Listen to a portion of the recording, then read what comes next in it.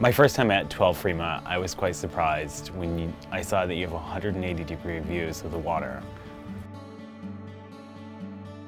The majority of the view from the upper deck is of the ocean, but then you have this great little spot that you can see the sailboats in Lake Montauk. For myself, one of the most important things when I look at a house is lighting. So I immediately noticed when I walked in that they have perfectly positioned skylights in the house where you almost never need to turn on a light.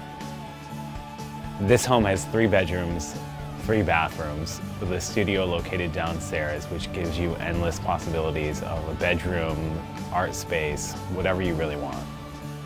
People always ask me about the style of the home, and an upside-down house is very typical of Montauk, specifically because of the water views.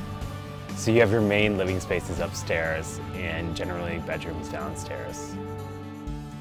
It's great to lay out here next to the saltwater pool, which gets ample amount of sunlight, so you'll never really need to heat it. This house is in a perfect location for someone who's looking for peace and quiet.